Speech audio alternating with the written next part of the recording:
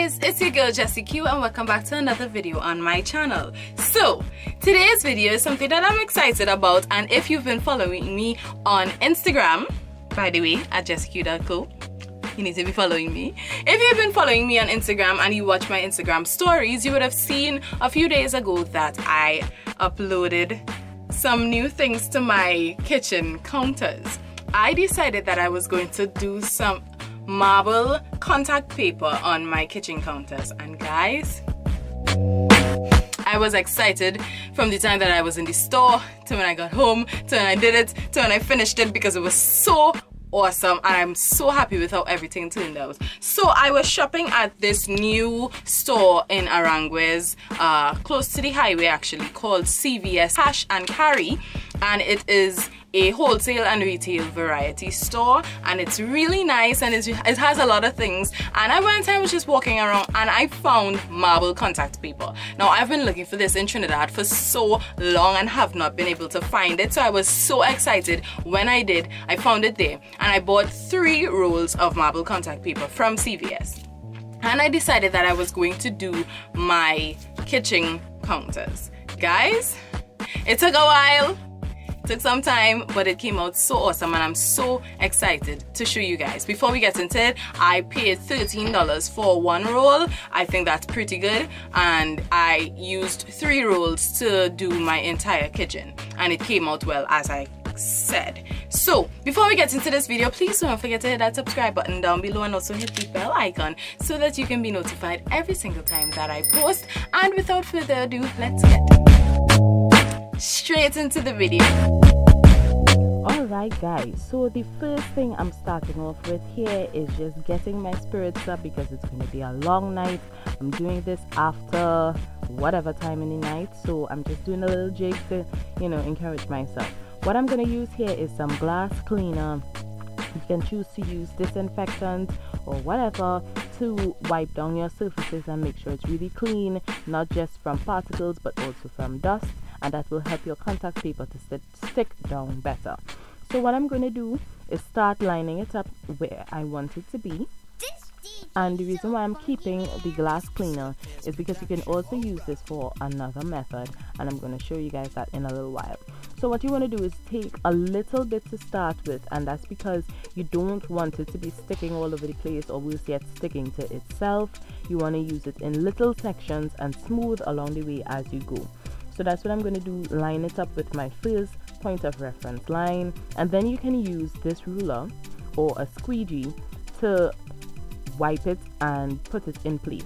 Now the reason for the glass cleaner is that depending on the surface you have, to make sure that you have accuracy, you can actually spray some glass cleaner, and what that does is it prevents the tacky layer from sticking, and you can move it around.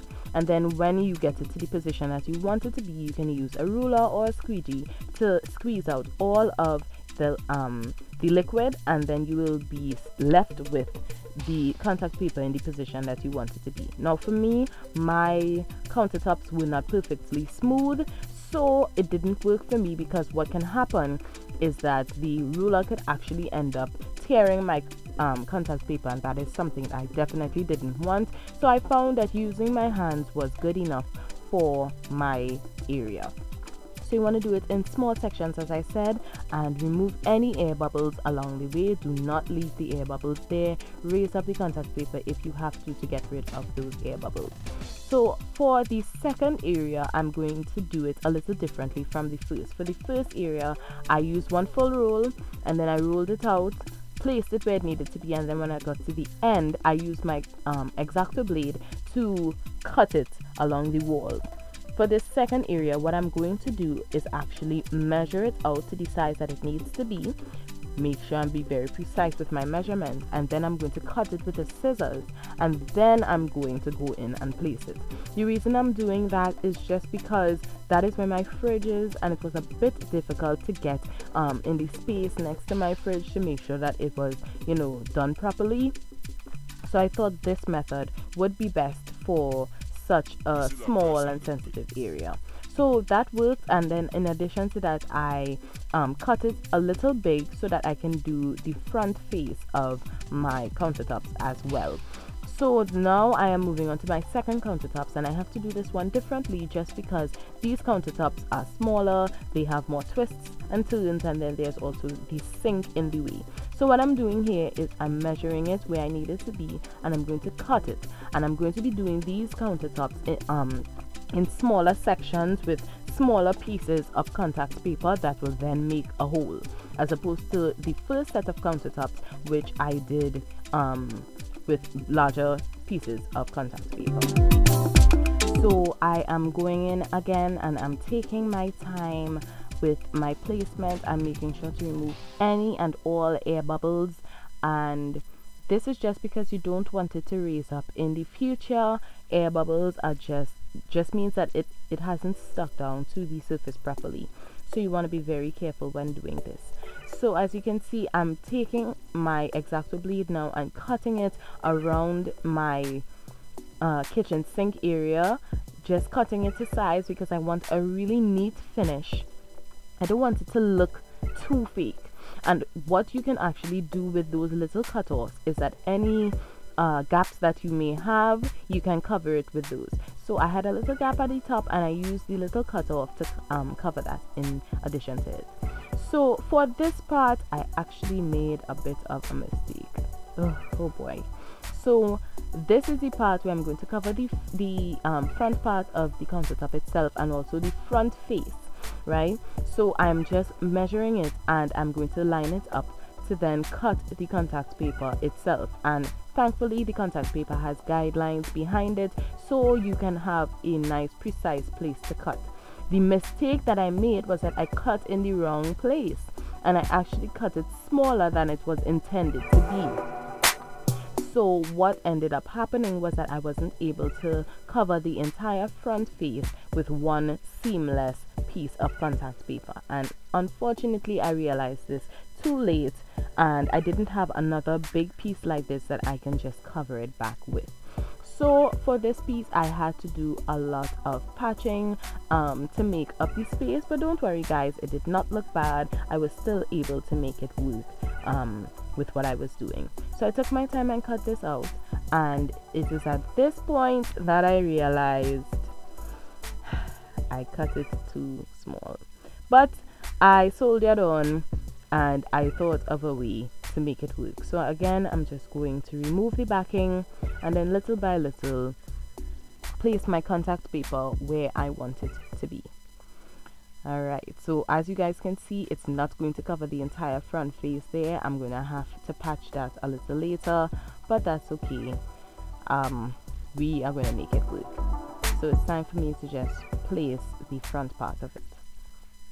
And I want to smooth that down just as we've been doing for all the other parts, to make sure that we have a nice seamless finish. And in terms of the seams guys, it really wasn't a problem.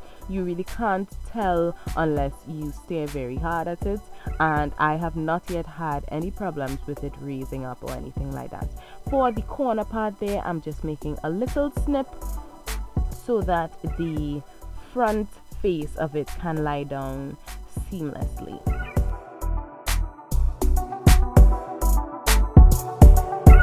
One eternity later.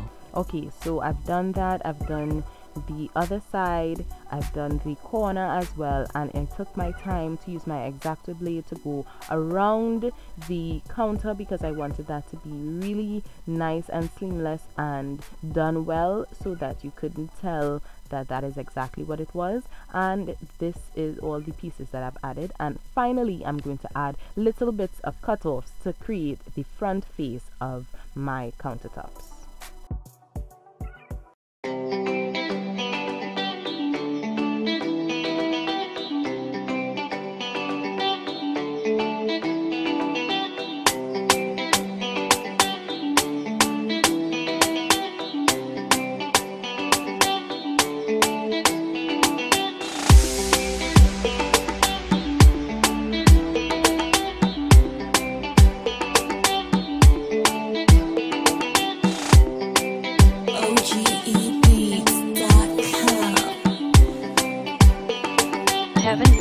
Alright guys, so that was our marble contact paper DIY'd kitchen counters. I love how they came out. I'm so excited about it. I think they look absolutely gorgeous.